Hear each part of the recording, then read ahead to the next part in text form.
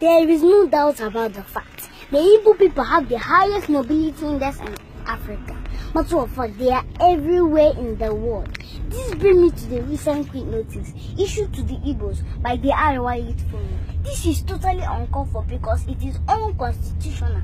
The Igbo people are not afraid to explore new terrains, and once the environment seems suitable for them, they settle down, build from scratch, invest their time, money and resources. Why? Because they are not lazy and they are not freeloaders. Now, there is a quit notice given to the Igbos to leave their premises, particularly the north, on or before 1st of October 2017. What now happens to all their investments? I would like to use this medium to remind everybody, and to whom this may concern, that it is written somewhere in the Constitution of Nigeria that any citizen of Nigeria has the right to live and own properties in any part of the country.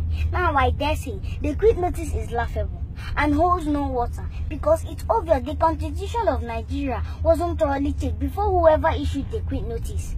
Let's talk about Biafra. This has been on the internet and on the lips of everybody lately. Nobody discussed about 1966 to 1970 Biafran War, the 1967 to 1970 Civil War. We all know the consequences. A bunch of us weren't born there, but we have seen the pictures, and it is not a pretty sight. Now, Biafra 2017, this has to be looked at. Every option must be weighed to avoid mistakes. Have you thought about the Igbo enterprise in many parts of the country? Do you know that Biafra is too small for the Igbo enterprise?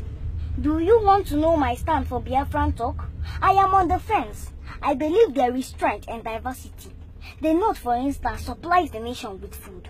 The West, that is, Lagos, is Africa's largest commercial hub. The East are known for their high versatility and business acumen.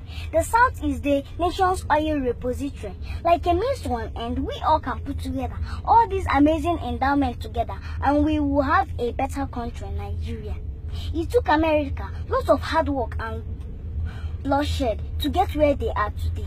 Nigeria is still a work in progress. We all need to have patience with our leaders and pray fervently for them. God bless Nigeria. Adult baby.